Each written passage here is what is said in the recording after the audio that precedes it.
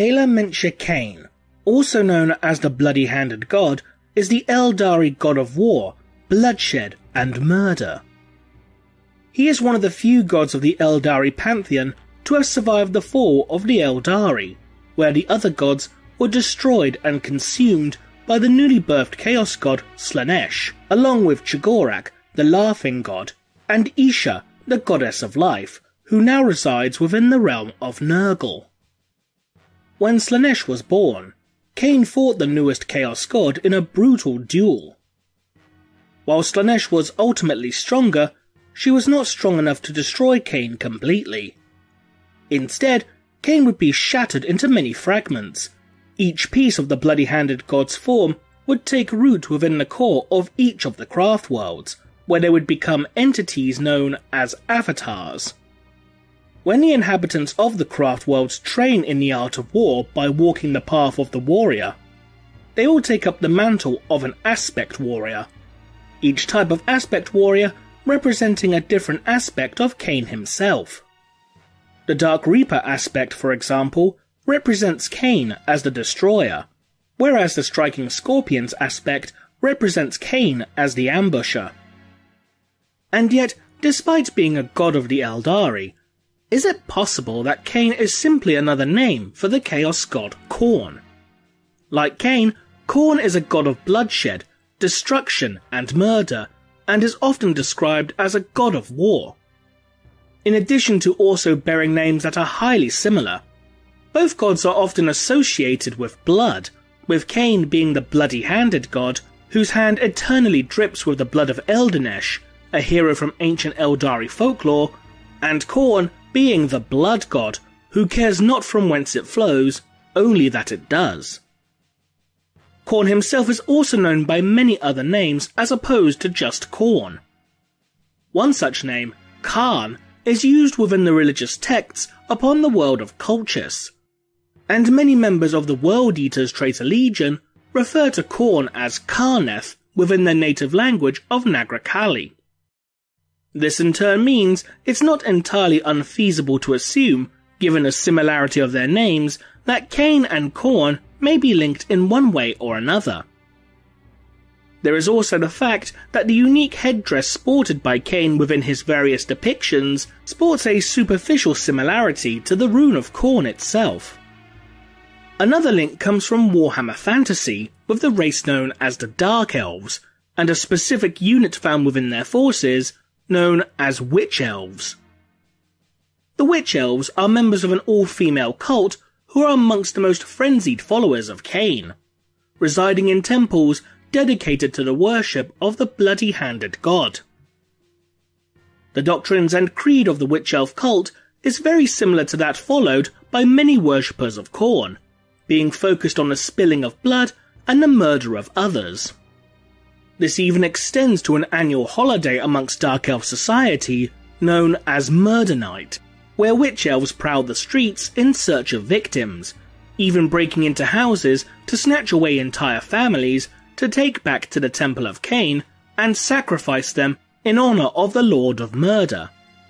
But the main link in this regard is that the witch elf depicted upon the cover art of the 4th edition Dark Elf Army book, along with several witch elf models that were available at the time, feature the rune of Khorne upon their headgear.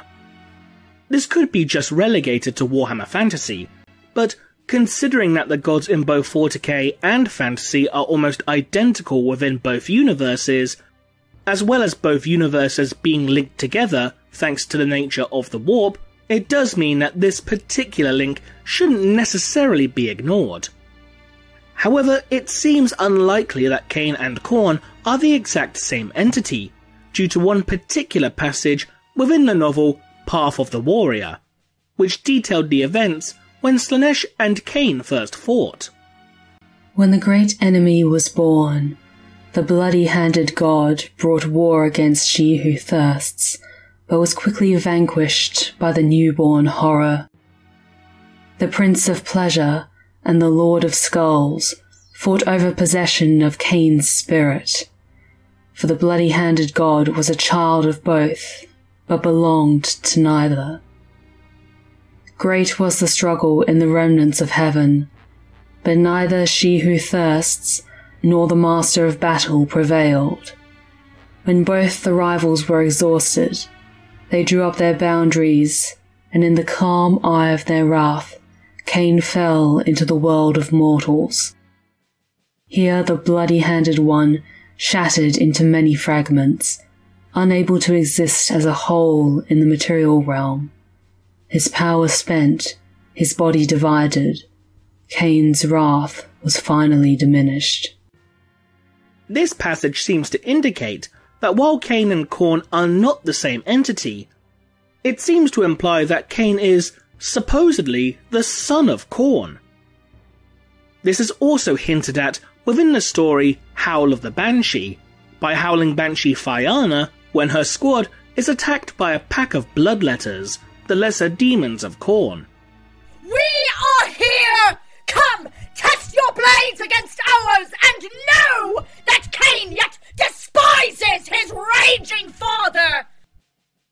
This hint is also strengthened later in the story by her squadmate Loronai, when various signs of the blood god begin to manifest throughout the craft world of Loronai, such as blood beginning to seep from the walls.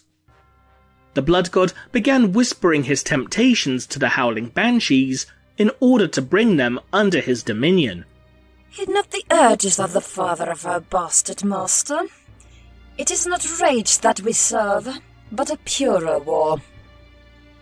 The idea of Khaine being, in a sense, birthed from Khorne may not be entirely unprecedented.